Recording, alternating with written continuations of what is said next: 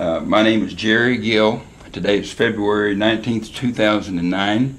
I'm visiting with Nancy Randolph Davis here in the ConocoPhillips OSU Alumni Center on the Oklahoma State University campus. This interview is for the O State Storage Project of the Oklahoma Oral History Research Program. And Nancy, thank you very much for being with us today for this interview. I know you've had a busy day today. You were recognized earlier at Langston University, I think. That's right. Okay. Nancy, can you tell me a little bit about, starting off a little bit about your early life, about your family, where you grew up? Yes, I would like for you to know that I grew up in Sapulpa, Oklahoma. That's where I was born. My parents were Mr. Ed Napoleon and Ernestine Randolph. And my dad was a railroadman. He worked for the Frisco Railroad Company. I had 4 brothers and 1 sister, and we stayed in a 6-room house. We had to, at that time, we lived across the street from the Booker T. Washington School, and my parents were always there at home. My mother did not work. She was a homemaker. And my daddy had to go to Tulsa to work for the Frisco Railroad Company, which was located in West Tulsa, Oklahoma. They taught us to be sure to be clean, neat, respectful, honest, and to always tell the truth. Well, Nancy, what about your can you tell me a little about your family roots, a little about your family history? Understand that they maybe your great-grandparents were actually slaves? Well, my great-grandparents were slaves, but my grandparents were not slaves. Now, did they live in Texas? They lived in Marlin, Texas. My dad's people lived in Marlin, Texas. My mother's people lived in what you call a town called Yoakum, Texas. And when my mother came to Oklahoma, they settled at Colbert, Oklahoma, and they came in a long wagon train. And you've heard of Claude Evans? Claude Evans' daddy and my grandfather were cousins. I'd heard that. And they all stayed at different places, and they helped each other build little houses at that time. Coming into Oklahoma, they built houses along the way, and they would help each other. Nancy, was that in 1903 that they came up? It was about 1900 or 1903. I don't remember the date exactly. So, Claude grew up in Poto, Oklahoma. And then you grew up in Sapulpa. Because y'all come up as a group, a family of about 30 families, I think, as I understand. Did you get a little scattered out then after that?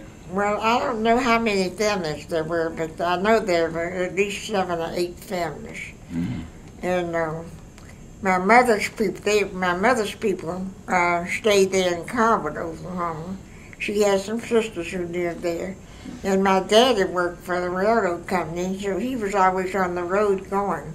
But his mother and father lived in Marlin, Texas. And they had a big farm there in Marlin, Texas. And they lived across the street. They had a farm that the highway ran through. And my dad's people usually had about 8 or 10 kids in the family. My daddy had less than any of them. With my mother and father, my oldest brother, 1 sister, and 4 brothers. And we all lived in Sapulpa. And my dad went to Sapulpa after he had worked for the Frisco Roundhouse, and that was close to Tulsa. And that was as close as he could get at that particular time with a home. So they lived there in Sapulpa, Oklahoma. He would commute and use the bus for transportation back and forth to work. He'd go to work at 1 o'clock and come back by 12 at night.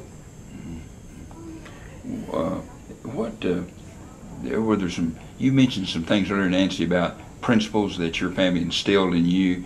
Was education, importance of education, one of those? Oh, education was the main thing. Get an education. Whatever you do, you must finish high school. If you live in this household, You must get an education. So there were 3 of us who attended college. My brother, Carl Dennis, my sister, and I. We attended some kind of college. And I attended Langston University. And that was in 1944 through 1948. Okay. So Nancy, you as you graduated Booker T. Washington High School in Sapulpa in 1944, then you enrolled at Langston that fall in 1944. That's right. Well, was it common at that time for for African American women to attend college? I mean, that was probably a little unusual, wasn't it, on your part? Well, it was with my class of 1944 because our principal and his wife, D.A. Williams, and Zimia Williams, they told us kids that they wanted to see us go to college. There's not enough kids from Sapulpa going to college. So we had some who had gone to college, but they wanted our class, and they thought our class was kind of smart and we should go to college. Did you get any financial assistance to go to college? No, there wasn't any kind of financial assistance. My dad had to work hard on the Frisco Railroad Company. He worked day and night, making sure that he saved enough money for us to go to college if we wanted to. Did you work part-time at school as a student? No, I did not. That's good. But I did have a little Saturday job where I would babysit. I made $1.50 a day. It's great wages. Well, Nancy, what influenced you to seek a college degree? I know your parents certainly encouraged you for high school, but I mean, did you know you wanted to go to college? I mean, did you know what you wanted to be when you were in high school? Well, when I was in high school, I really knew that I wanted to be a home economics teacher. I had a teacher at my school by the name of Mittie Jackson. She was from my hometown. Minnie Johnson? Mittie, M-I-T-T-I-E. Oh, Mittie. I see. Mittie Jackson. So she was a lady that we all had high esteem for. She was one of those who said, Nancy, you would do good if you go to college and major in home economics since you like to cook so well. And so you can sew pretty good, so you can sew. And that's the main thing that they did in school back there, so in home economics, sewing and cooking, and maybe making baby clothing and children clothing. And we did a little bit of serving food for the high school football team because the football boys could not go to a restaurant and eat, so we served the boys after the football games every Friday night that we had a game. Great. Did you have a good football team? I was one of those that volunteered to serve. Did you have a good football team? We had a nice football. We were called the Sapulpa Bulldogs. And we had our little pep club, and we had our little blue skirts and white tops. And we just really did go with the pep club. So were you a member of the pep club? Yes. So did you lead the cheers and do things like that? Well, I did not lead the cheer. I wasn't a cheerleader. You're just in the pep club, okay. Well, you see, so then when you, or let me just first of all ask about a little bit briefly your experience at Langston. Was it a good experience for you? And were you involved in other activities other than just school? Yes, class? Langston University was a place where I really received lots of outlet for experience because my home economics teachers would have us to fix meals, fix cookies and sandwiches, dainty little sandwiches for teas, and make all kinds of tea from tea leaves and Lipton's tea and all of that, and putting juice in it and lemons and so forth. That was an experience that we knew that we had to dress up for every Sunday evening and go to the tea, and the tea would be held in Sanford Hall. So we enjoyed that. Did you live on campus there in a residence hall? I lived in the oldest building the first 2 years, the oldest building on the campus, which was called Phyllis Wheatley Building. Phyllis Wheatley was a lady who wrote poems, and she was a slave. So Nancy, your last year, you're talking about your teas, but your senior year, you had to live in a certain cottage together, the home economics majors, is that correct? Yes. Could you share a little bit of information about that? we lived in the Home Economics Cottage, which was there across the street from Phyllis Wheatley, a little brick building. And we had a home economics supervisor, Mrs. Sadie G. Washington. And she taught we had to learn how to prepare breakfast, lunch, and dinner, and using the 4 basic foods at that time. And we always had our table men, had to carry out table manners. We had to carry out our cooking terms and know how we cooked our different foods so we could share it with the class. And we would serve anybody who came to the campus that was new or somebody visiting the campus. We thought that would be the best way to learn, at least Mrs. Washington. And I remember we served M.B. Tolson, and I went to the tea today at the M.B. Tolson Library. And that he was called Port Laureate and he was a great poet and a great English teacher. Hmm? English teacher. Oh, he was an English teacher, but he was also A writer and a poet. A writer and a poet, and he also presented plays. That's what I was trying to say. Great. Well, were there some other activities, organizations that you're part of there at Langston University as a student? Yes, I was a part at that particular time. I was part of the Young Women Christian Association. I was part of the Langston University Women's Dormitory Association at Phyllis Wheatley, where we had our devotion and prayer. And we had prayer every Sunday night, believe it or not. And we had singing. And we were just experience others' talents. I was a part of the Federal Club, which was a club that you had to make at least a CFS to join the club. And then I came, my junior year, I joined the Alpha Kappa Alpha sorority. And that was a big thing. You really had to learn a lot and do a lot of different activities. No, that was my senior year, the last year. And I went to do my student teaching at Luther, Oklahoma. And Luther is just a little country town, but that's where I did my student teaching, and I learned a lot there under Mrs. Ballard, who was a supervising teacher. And Miss Gandhi was the state supervisor. She taught us on the campus. And she also taught us how to be good teachers, how to go in the community and work with people, make home visits. And she taught us to remember that we had to do something with our children, not just let them make a garment like some people were having making tea towels. We had to help them to make something that they could wear. And they had to model their clothing that they made. Sometimes it was a dress, sometimes a suit, sometimes a coat, and sometimes an evening dress. But they had to do their own clothing. And they made clothing for their little brothers and sisters at home. If you don't mind me giving you a compliment, every time that I've ever known you, that I've ever seen you, you've really been dressed just lovely and beautiful.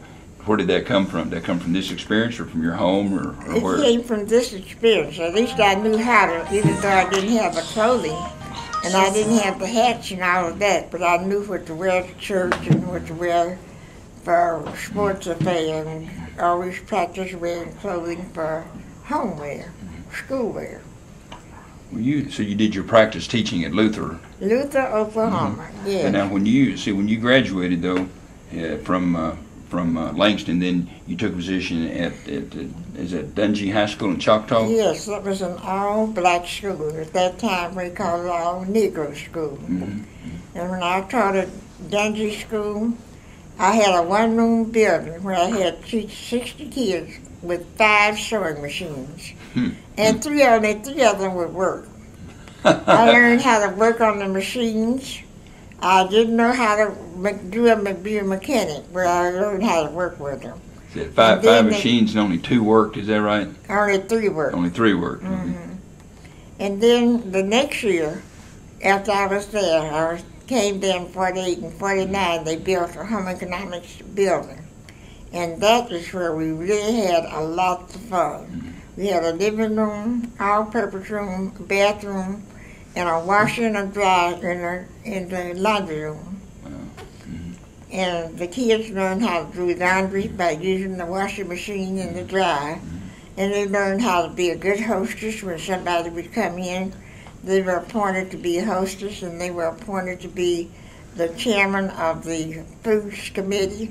We had it where we really had a good home situation. Well, let me ask you this. So obviously you felt the need to go ahead and get your master's degree, so that after that first year you taught at Dungy, so that next year you decided to get your master's degree? Well, so, no, it wasn't the next year. It was that summer, the following summer. Following summer after I began to go and work over at Oklahoma State University. And when I went to Oklahoma State University, I remembered that the lady who was head of the home economics department, I have forgotten her name. It wasn't Dr. O'Toole, was it? Lila No, O'Toole? no. The one before her? But she was the one who told me, don't you come to this university. You Negroes are not ready. And she talked about how the Negro kids would make fun of them because they had to go to the restaurant and eat with their hands, gloves on, and they had to, they had to remove their clothes or go dressed up. And she told me that I should attend school in Kansas, Ohio, Colorado, or go to Illinois. Well, so why did you want to go to Oklahoma State University? Because Oklahoma State University is in the state of Oklahoma. It was inexpensive. It was a place where I could go and see my father and my mother and my sisters and brothers on weekends. So even though they were older, and I was the youngest one in the family, but I had an older brother who lived there in Sapulpa. And one thing that happened that I shall never forget is my older brother came to visit us at Christmas time. He had moved to Tulsa. And when he came at Christmas time, he brought his wife and 4 babies.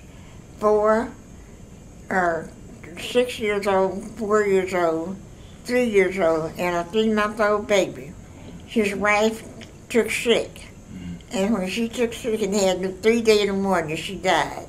And that was the most tragic thing that's ever happened in my whole life. I shall never forget how I would go outdoors and just cry and ask the Lord to help me to live, to help my mother with those 4 boys. My mother and father raised those 4 boys, and all 4 of them finished high school, went over to Tulsa and found a job at the nightclub, and came back Country club. At the country club. And they'd go to Langston every weekend. And they went to Langston each year until they finished. Well, Nancy, let me ask you this: what at that time, higher education institutions in Oklahoma, including OSU, had been segregated up to that time. What legal event changed that allowed you to enroll at Oklahoma State? Well, the legal event that took place was that Ada Lois Scipio fought a court battle for 2 years, and also G.W. McLaurin thought he was wanting to get a master's degree in English and education, and Ada Lois wanted to get her law degree.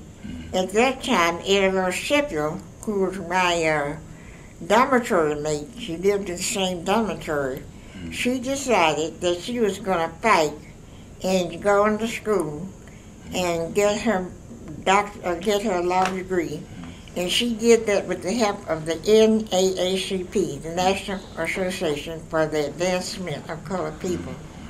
And they had a lawyer by the name of Amos G. Hall that fought the case for them, and Thurgood Marshall, who was on the Supreme Court. They fought the case and they won. So Ada Lois went to OSU, and they decided that they would not let her in the school, but they would have a little law school at the state capitol.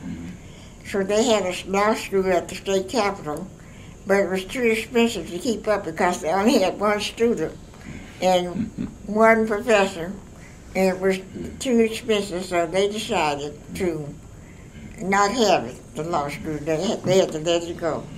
Well, Nancy, it must have taken courage to enroll at an all-white, very large university. What gave you the strength and the conviction to do that? Well, I think really my mother and my father, if you want something, you have to work for it. Work hard, be determined. Don't you give up. You stay right with it. You can do it. So my mother and my father, my church, my sisters and my brothers, they always said, you can do it, girl. You're smart. You can do it. And you know, with this feeling that you have self-esteem, telling you that you can do it, I felt that I could do it. I felt that I was ready because of the hard work that my parents had done. So that I went on to have the faith and the courage, and most of the faith in God. Nancy, kind of going back to a question we were talking about earlier about why you enrolled at Oklahoma State University. I know your parents encouraged you, and then can you share with us a little bit more about that? Well, my dad was one that always had visions, and he was a man that believed that we could go places if we get an education. So he would listen to the radio, read the papers, and at that time we didn't have a television, but he'd keep up and he said, I'm just listening to this radio, and I read in the paper where this school at Stillwater is going to be a great school, and it's going to grow. And I sure would like to see you get your degree from Langston, get your degree, get out of high school and go there, but you won't be able to go because it's not a school for Negroes to go to. So he instilled in me that I could go. And at that time, Dr. Martin Luther King and Rosa Parks, they had opened doors, not then, no, it was later on. But he was the one who that really encouraged me to get my education, go to OU and take, Langston University, Stillwater, and get your degree, because that school is going to be a reputable school. They had quite a reputation nationally. Was growing even when it was growing. Great. Reputable home economics program. Oh, he said it would have the best agricultural and home economics department. And I think he was right. It was really getting strong reputation at that time. Well, so you attended in the summers because you were still teaching. So was it 3 or 4 summers when you started in the summer of 1949? I started the summer of 49, and there's 50, 51, 52, 4 summers that I worked hard to go to school at Oklahoma State University. At that time, we did not have any scholarship program. My dad and mother had sent me to Langston University where I did not have to work, but I decided myself that I would go to school during the summers because lots of teachers were doing that. Go to school at a big university and then go and teach during the fall. So that's what I did. Well, do you recall the admissions and enrollment process? Can you tell me about that experience? I mean, you come up to Oklahoma State University and enroll. What kind of experience was that for you? Well, that was an experience that I went to the registrar's office, asked if I could enroll, so they told me that I had to go and see the head of the department. And the head of the department was a lady that certainly was not ready. She said we weren't ready, and she said, you're not ready to go to school here because Negroes are not there. And she talked about how this man from Guthrie, who was a janitor, stole the seal from Guthrie, Oklahoma, and took it to Oklahoma City. She didn't realize there were some whites happening, but she said that he was the one that stole the seal. She was from Guthrie, and she just was upset because of that.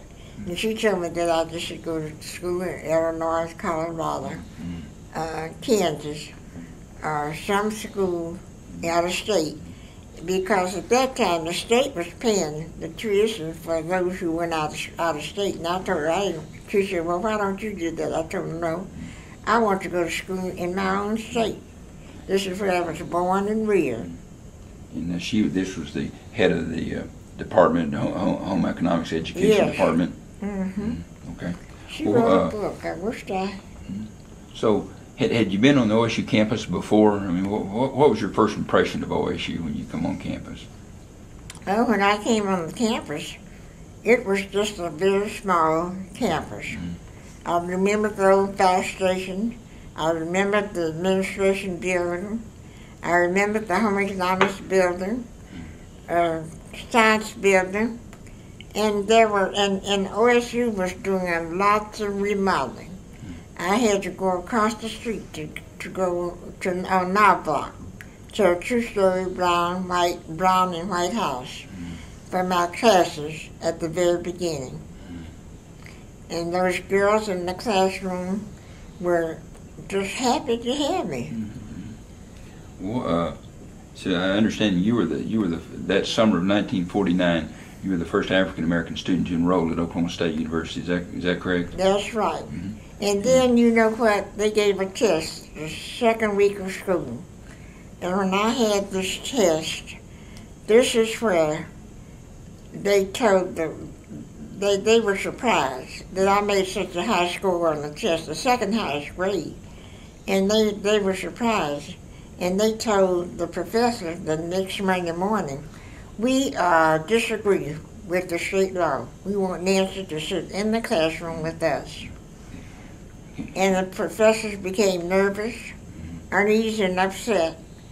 And they said that we can't, they didn't want to lose their job. Nancy, see if I understand right, state law at that time said, you know, while you could enroll at Oklahoma State University, you had to be separate. That's right. And so they had you sit out in the hallway just with the door open where you could hear the lecture, but you're out in the hallway. Okay. Or either in the back of the room. And so And I had to sit in a little space where they had a little office in one of the classrooms.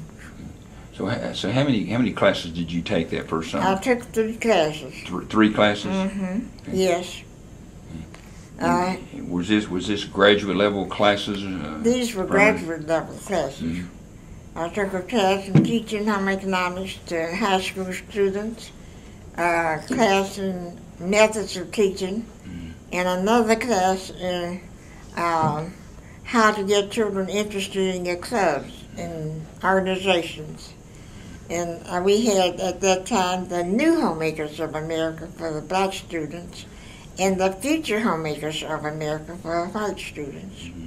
So I found different ways that you could get the kids interested in really working and working hard in order to keep the organizations together.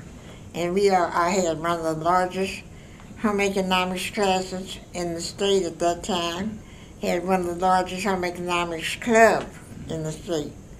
And they thought I was just a smart little girl, a smart little teacher. You told me a little bit about that. Now, you had 3 classes. When you first started, did you have to sit outside in all 3 of those classes? No, in one class I had to sit in the hallway.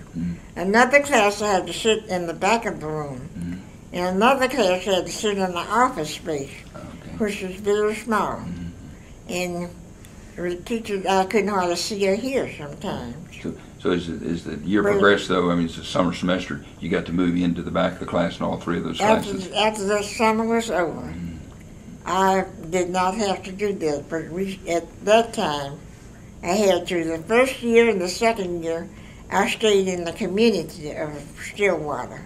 I lived in the home with the principal and his wife and 2 daughters, the L.A. Ward family, and that was Versatile and Ella Pearl Ward. I called them my sisters because they treated me real nice.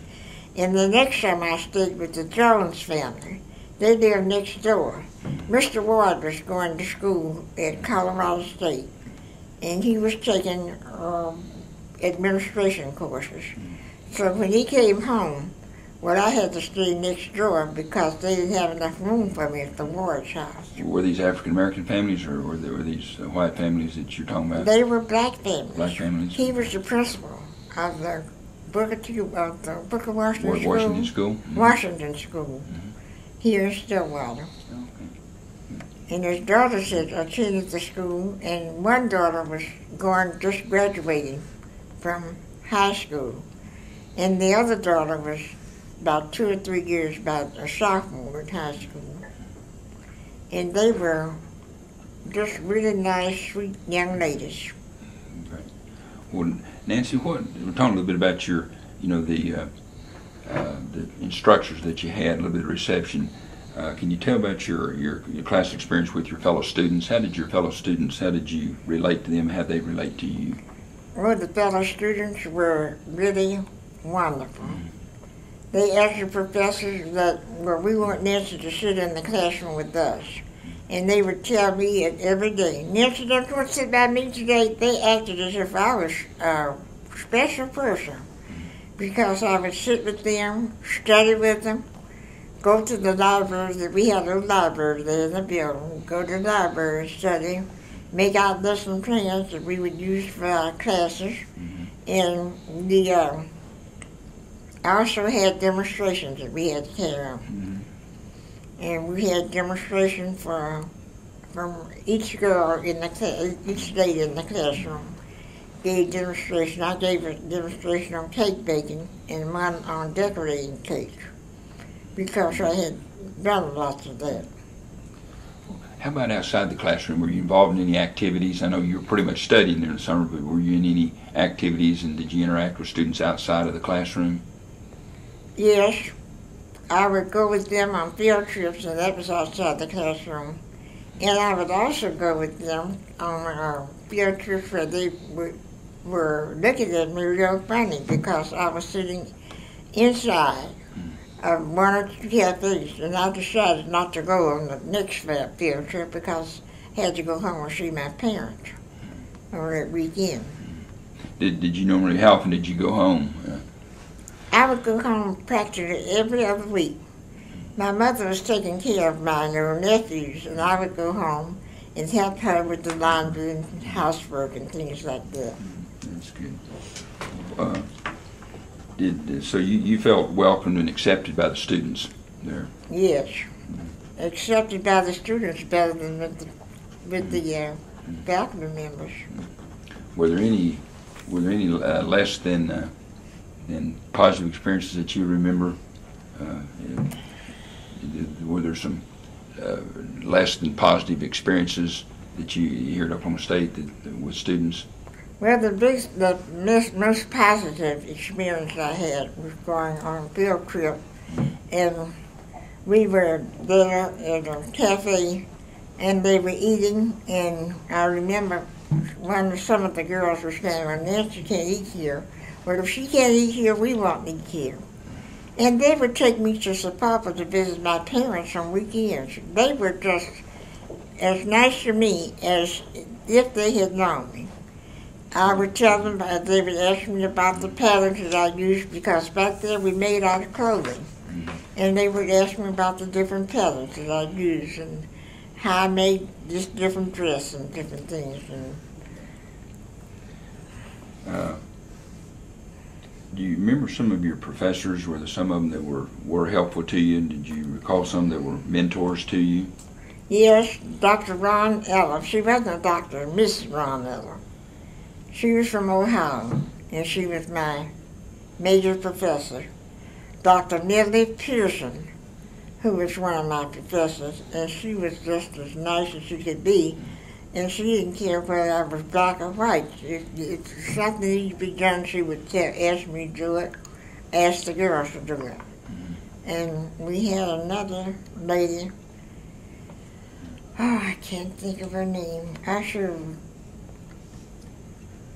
can't think of her name, but she was one who really taught us a lot about FHA and NHA, how to get the girls in meetings and how to carry a meeting on and follow the rules of order.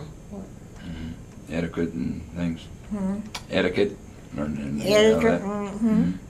Parliamentary procedures. Parliamentary procedures. That's what we had. We had to study to know how to carry on. Well, Nancy, did you have some favorite places on campus, student hangouts, places that you went as a student on and off campus? Well, on the campus, I would go to the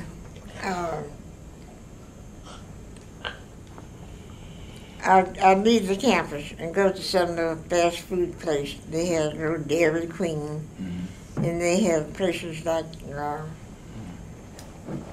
Sonic's, but it wasn't called Sonic's. Did you go to, after they opened the student union in 1950, did you go to the student union? I went to the student union after, so many of the black students came out, and I went with them, but had I gone before then, I would have been going by myself, because most of these girls were poor as I was, and they always said that they didn't have money to eat in the cafeteria. So we ate in the cafeteria occasionally, but not often. Ate in the cafeteria at the end of our classes. That's at the end of the month that we were here. Nancy, how did it, that first summer in 1949, you were the only black student enrolled on the campus. How did it feel to be the only out of several thousand students to be the only black student? Now, I was not the only black student. There was a man who was majoring in industrial arts. Okay. He was a brother to Ruby Hall. His name was Herbert Hitler, and he was an industrial arts major. I did never get to meet him the whole time I was here that summer. I tried to get in contact with him, but he was busy and I was busy. We had students coming, the third summer. We had students coming, and they provided a hall for us. Hannah Hall, I shall never forget her. And all black people had to stay in the hall. The first floor was for the ladies, second floor was for the men, and first floor was for the married couple. And the second floor was for the ladies, and the third floor was for the men. And that was Hannah Hall. And Hannah Hall? Mm-hmm. It's across from Student Union. Okay. Well, did, as you progressed through those 4 summers from 1949 to 1952 in those years, how did the attitudes by students and faculty change over that time toward you? Well, I remember the third summer we had competition seemingly with the white students and the black students.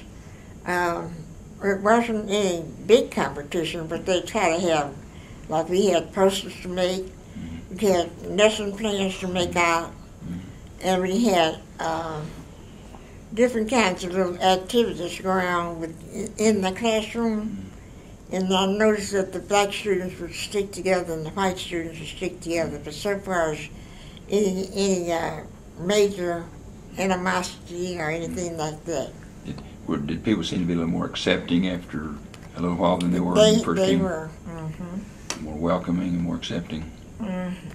Well, I don't think they were any more welcoming, because the first year it was really welcome to me because I was the only one. But when lots of us came, it was just about the same. And so, kind of go back to your question about when you first enrolled at Oklahoma State University, and you said it was less than inviting, but can you share with us, I think you had indicated earlier that maybe you had difficulty getting enrolled the first time you came here? Yes, I did. The head of the Home Economics Department told me that we were not ready, and that you should wait and go to school in Kansas, Colorado, either in Ohio.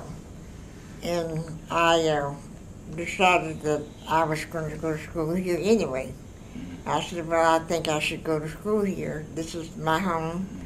Oklahoma's my home, and I don't have the money to go to other schools, so I'm going to go to school here. So.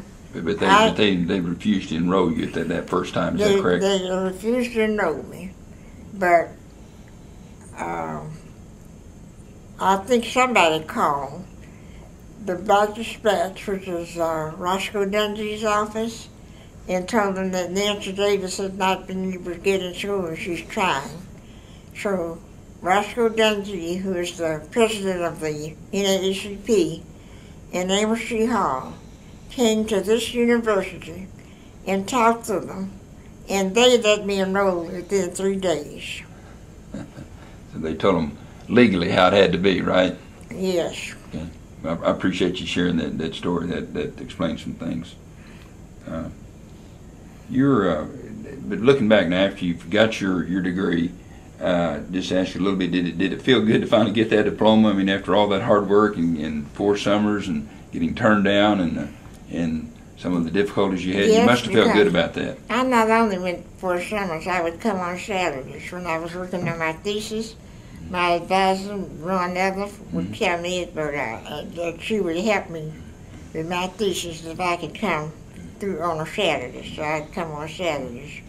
And I also took a few classes from OU at night, methods in teaching and some other classes that I took at OU in order to have enough credits to finish in 1953. How did your graduate education at Oklahoma State University help you in your professional career? Was it important to you? Was it helpful to you? It was very helpful. It was knowledgeable. I was able to work with the parents and be down to earth, not feel that I was above anybody. And it was helpful in helping me to know how to do a lot of little things in the community with the people, like working with the PTA and working with the different organizations that they had at our church. So you learned I think I hear you saying, in addition to the professional and technical expertise you learned, and also just how to reach out in the community. Right. And then the certification, having a degree, a master's degree from Or Oklahoma State mental University. knowledge. Yes. That's great. I met certifications of the State Department of Vocational Home Economics because I was teaching vocational home economics. And the FHA was part of it, NHA, and that's why I took that class that first summer. Nancy, why did you want education so bad? I mean, you must have really, you worked hard to get this, and you segregation, persecution, hard times. I mean, what was your incentive? What was your motivation? What drove you to get this degree? You had to be tremendously motivated to do this. Well, I was motivated through my professors at Langston. I was motivated through my parents. And at Langston University, I had a professor there by the name of Lenoya Gander, who was state supervisor of the Negro schools. And she always said that you young ladies who are going out to teach, learn to work with the families, learn to get involved, help those children. They don't know anything, so you're going to teach them everything they know. Probably everything that they learn it in the classroom. And she was a great motivator in encouraging me to be ready.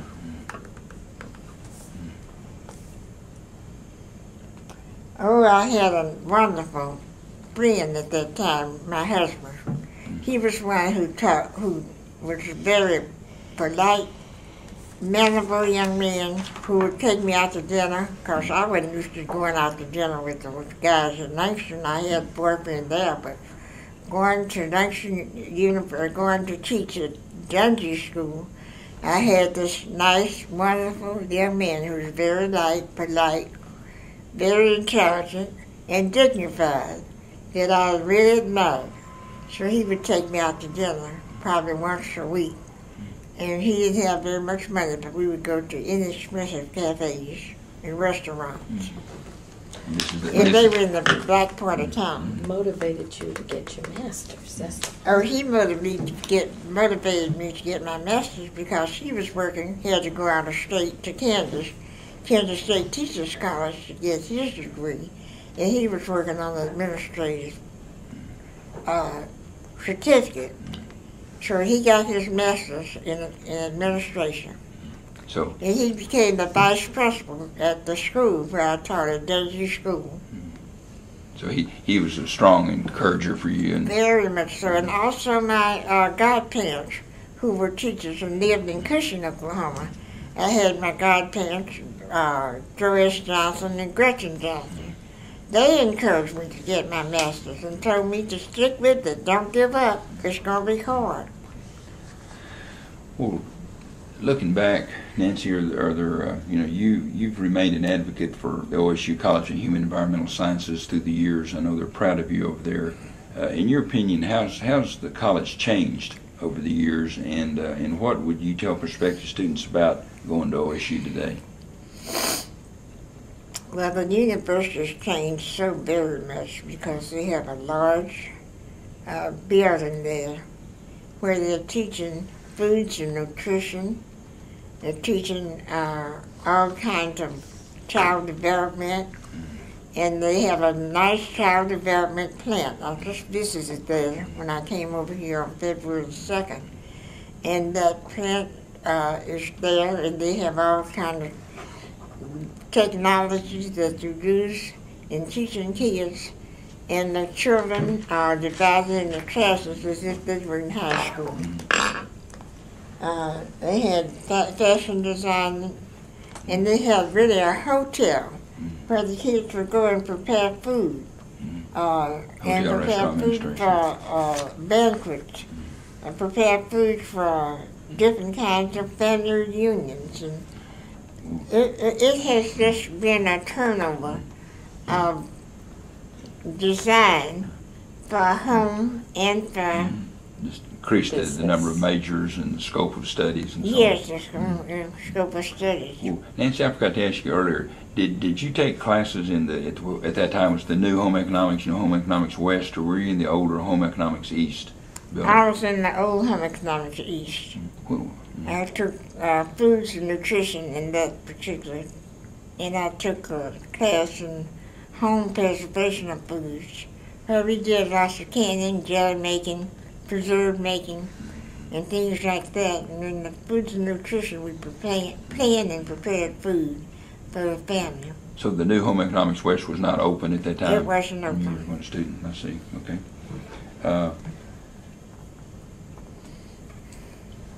Looking back, your career, the time you spent at Oklahoma State University, were there some OSU experiences that stand out in your mind that were special to you?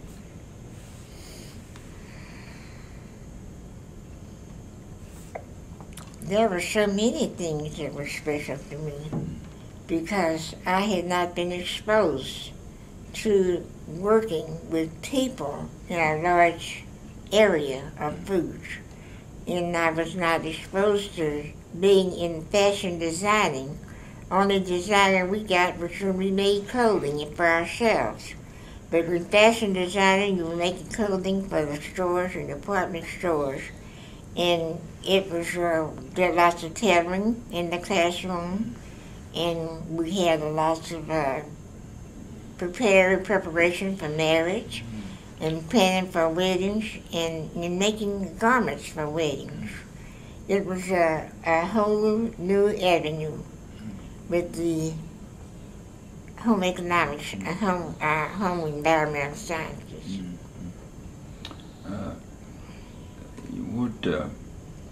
Nancy, you experienced discrimination at OSU, yet you persevered.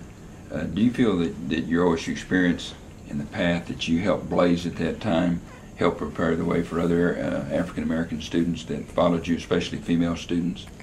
Yes, I encouraged lots of them by telling them to come to this particular school.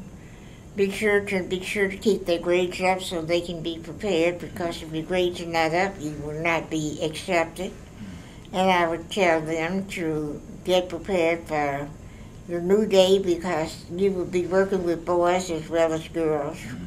And I had school life had changed for me in my school, because I had a teacher by the name of Clara Luper, who was one that liked to expose her homeroom students to home economics. So I taught those guys how to sew and cook, and how to make pants, how to make vests, reversible vests, and they had to be on the fashion show. If they stayed in my classroom, I told them, you have to show something that you've done. You can't just come in and sew and say, I made this dress. You have to make it in the classroom and fashion it. Boys had to make vests, and they had to fashion and a pair of pants. You mentioned Clara Luper. Yes, Clara Luper was a good friend of mine, and I used to go with her downtown with the sit-in movement. And we would open doors at John A. Brown's And at the different stores like Animals Cafeteria, Skirvin Tower Hotel, and the different places where they did not want blacks, we were there. As we stopped going to the, stopped them from going to places where they had to go to the back door to eat. Restaurants. Open doors to restaurants. In your opinion, how has the student experience for African American students here at OSU changed since you were a student? Well, it's changed because students now are able to get financial aid. They're getting help from different organizations giving scholarships, and they're getting help from the student organizations. They're more together. They only had a few students, and when I was here, only had 1 or 2 students. And then the next summer, they had probably about 30 students who came and worked on their master's degree. And then the next summer, had a big drove of them who came. And they all were interested in getting a master's degree and improving their teaching ability. Nancy, I'd like to visit with you for a while now, kind of change the subject maybe about your teaching career. You taught home economics for 20 years at Dungey High School in Choctaw, and then for an additional 23 years in Star Spencer, is that right? Yes, I taught 20 years in Choctaw school system, but the school system for Dungey School was annexed in 1968. Okay, so they merged together. And it merged in 1960. Okay. Can you share some of your teaching experiences with me there at Dungey and in Choctaw High School? Well, the teaching experience that I had at Dungey School was that we used books, and sometimes the books were not new. And we had a new home economics building, and we made our own curtains for the home economics room. We made our clothing, and we learned the teaching experience was one that the kids had more hands-on activities. And when I went to Dungey and Choctaw, same thing. They were in the same school system. However, Dungey School was annexed into Oklahoma City School. When going to Star Spencer High School, we had plenty of things to work with. Each girl had a sewing machine, and maybe 1 or 2 girls.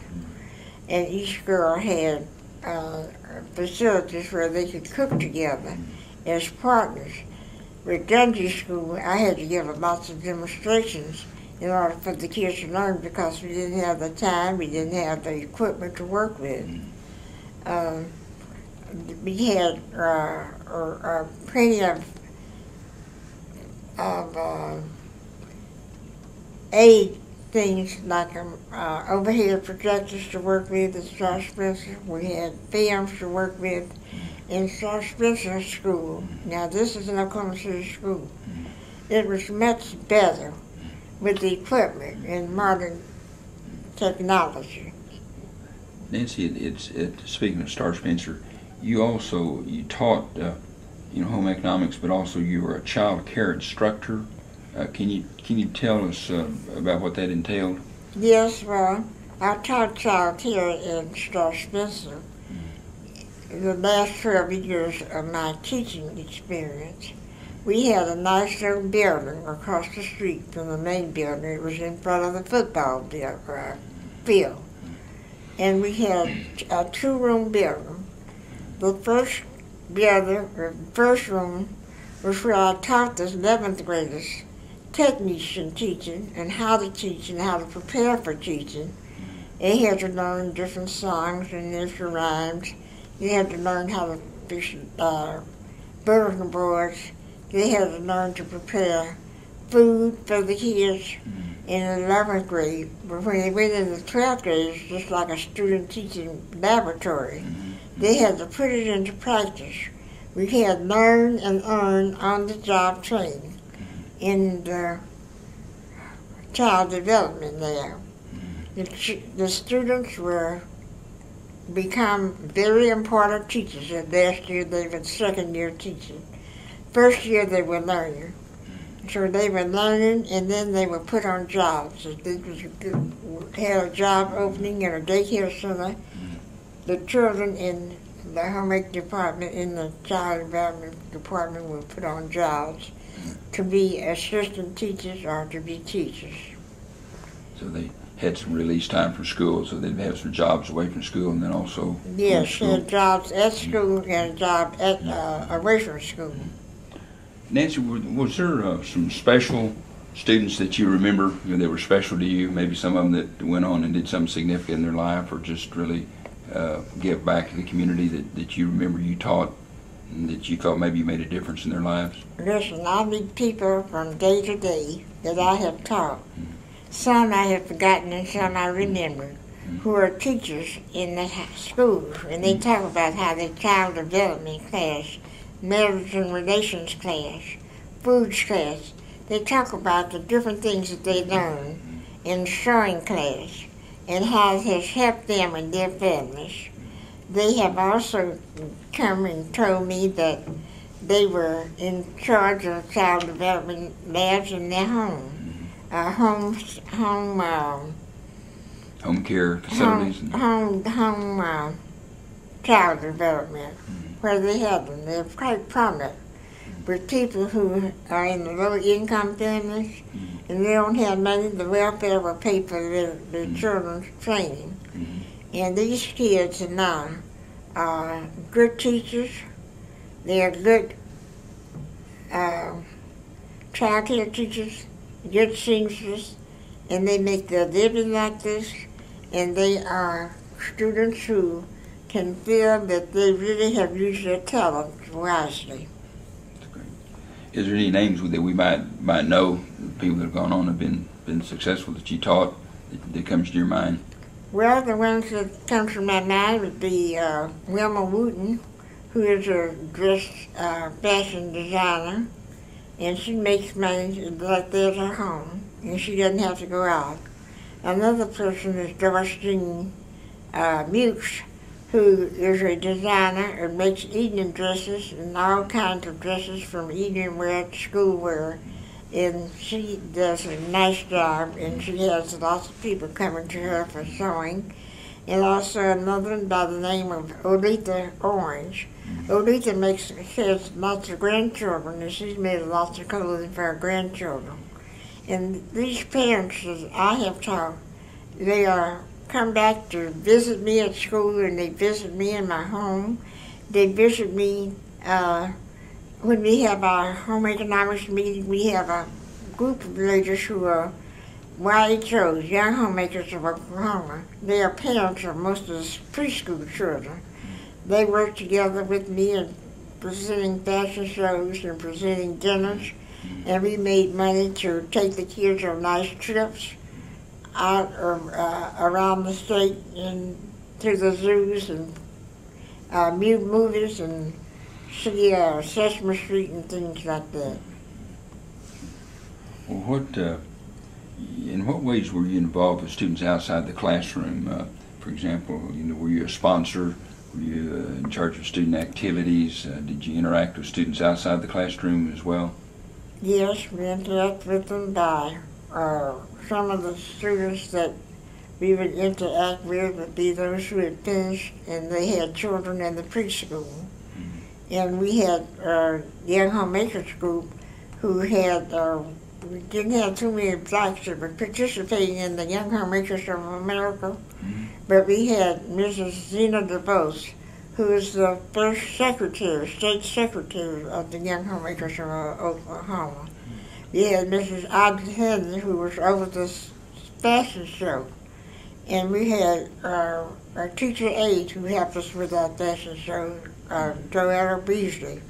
She was a person that worked with the kids, and she worked with me in presenting fashion shows every Christmas. And we call it the Christmas Fashion Show. And we draw lots of people in the community because they love to see their little ones perform and model. They can model. and they could show off their pretty clothing that their parents had made or either bought for them. What would you tell a young person today who's considering a career in education? What wisdom would you share with them, and would you encourage them? Oh yes, I would urge them to get an education, to be sure to study hard, work hard, to have good character so people will believe in you, work in your community, and to be a person that would help others in the organizations, like scholarships that have been prepared. Give those scholarships to some child in the community who's in need. And give of yourself at your church when the church is having anything. Young people today sometimes don't find time to work with other people. What I tell them, take time out. It all, what you give to the world, it comes back. It was true for you that education made a difference in your life. Do you think that's still important for young men and women That today? education is the key. That's my motto. Education is the key. If you have an education and you know people how to work with them, and you can reach out and touch others, then you will be much happier and you'll be successful in life. And would you encourage them to go into a teaching profession, into education, be a public school teacher? Well, I would encourage them to go in the profession of teaching if they have the knowledge and the willpower to want to help children. Because our children today are nervous and upset. We have different kinds of homes now.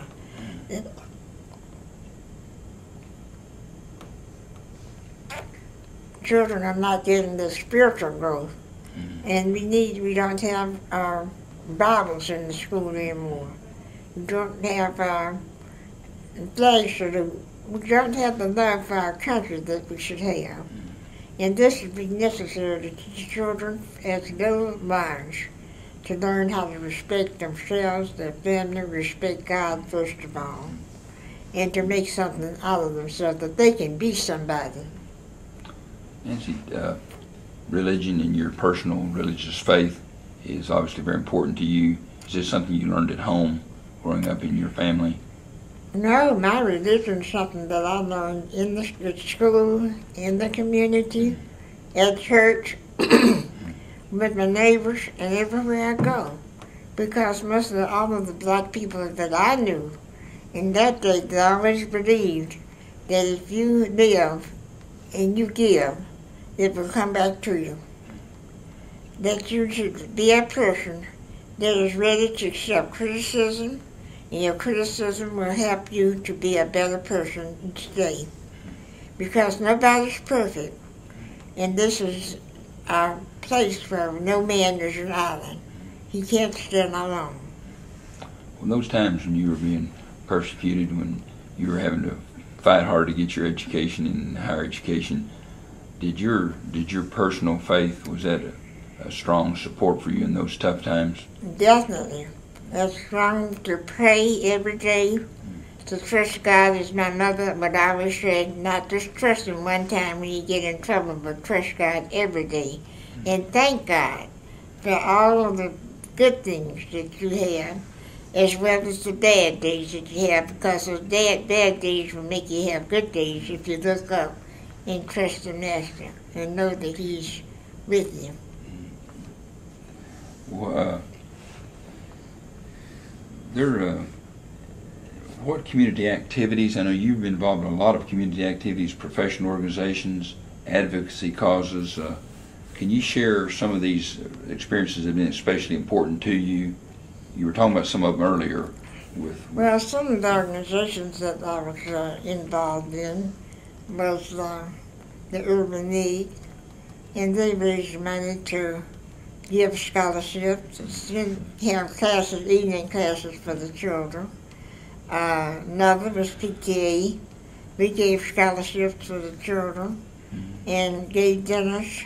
And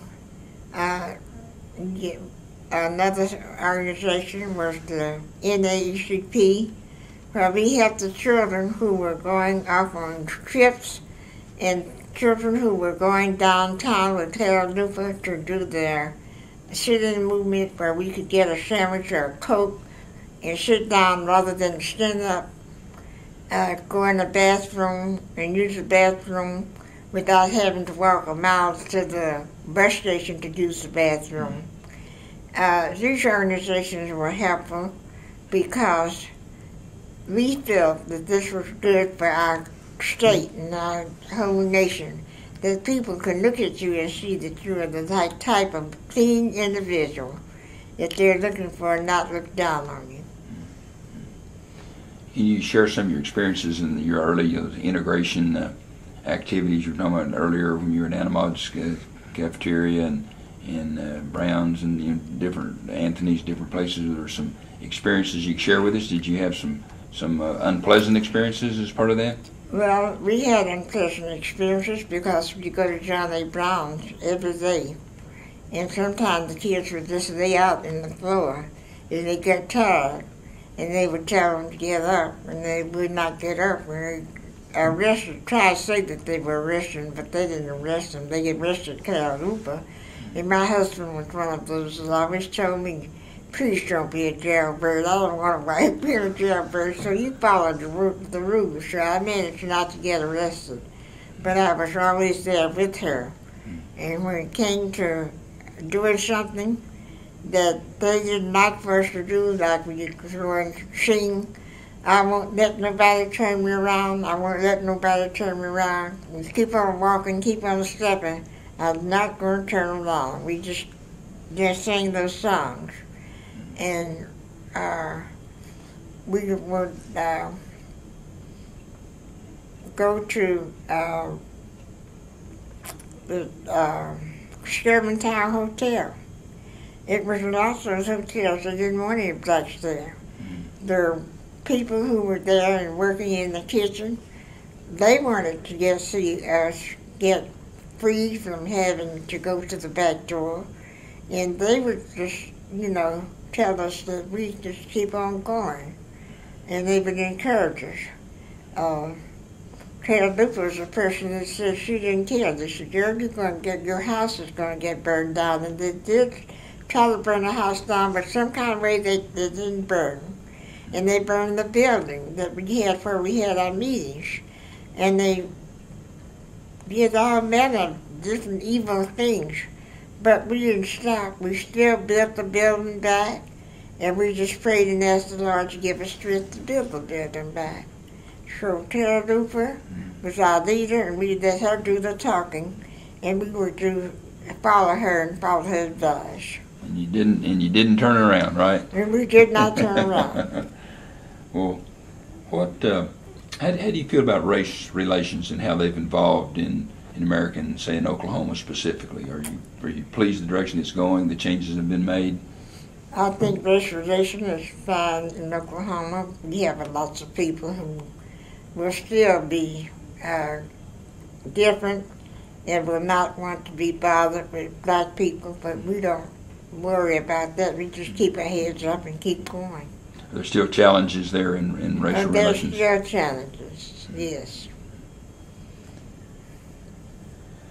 Nancy, you've truly lived a life of significance.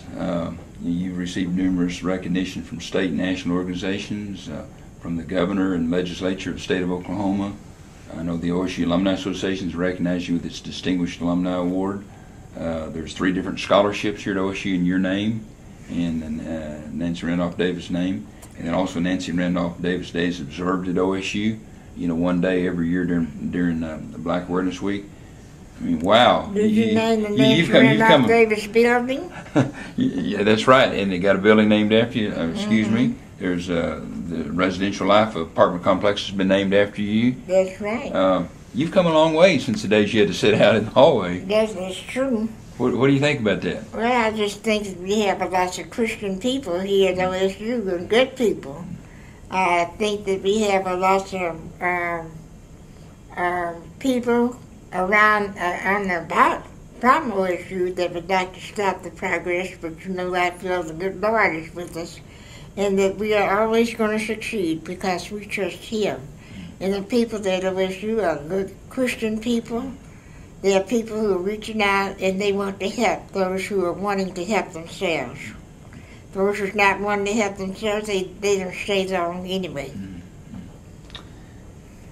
Nancy, looking back on your life, what accomplishments and recognitions that you received out of all the recognition, what's given you the most personal satisfaction? The personal satisfaction that I've had is that I am a mother, a wife, and then a mother, and then I was a teacher. I was a Sunday school teacher. I was a leader in my church.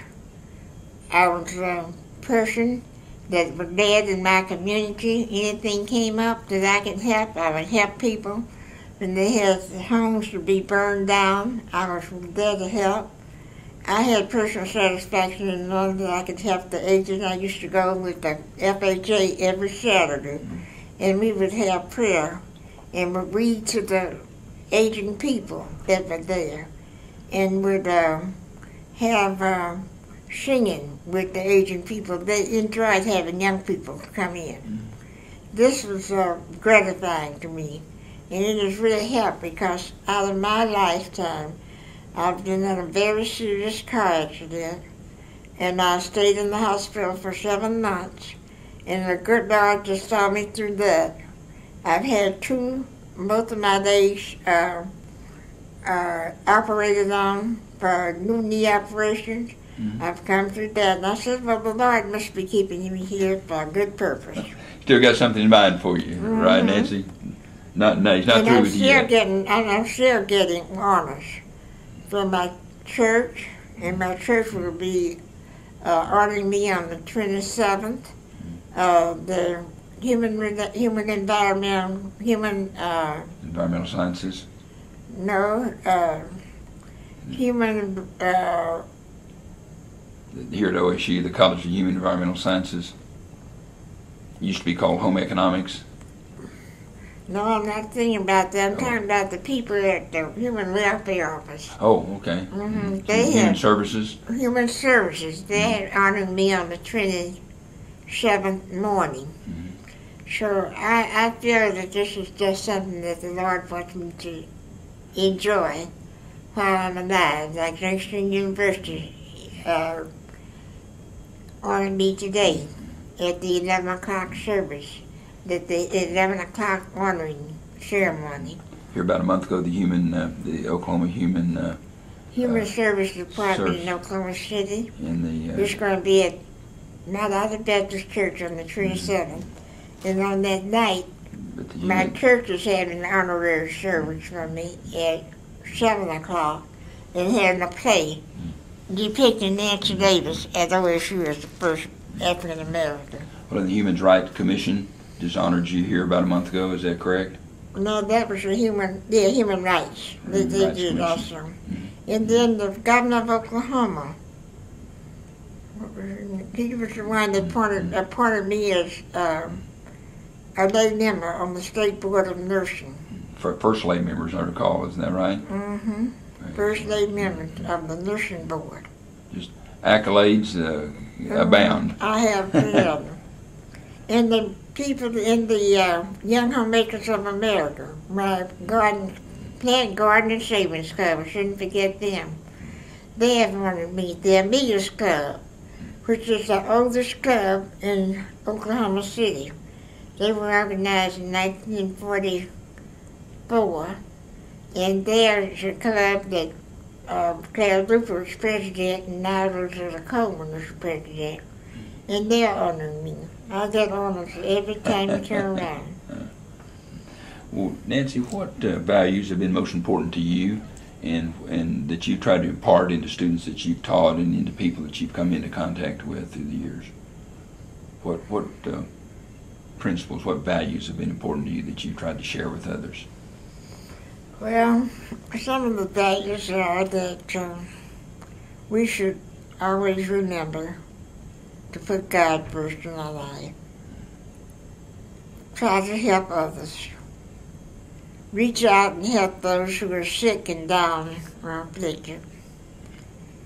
help the children who are orphans. So many times they're overlooked, and to encourage children to go to college in the scholarships program.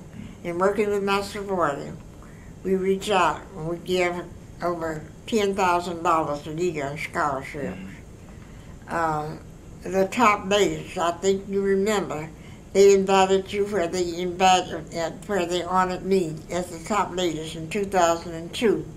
So many organizations until I can't remember all of them. Barbados, Sigma Gamma Rho sorority, they honored me.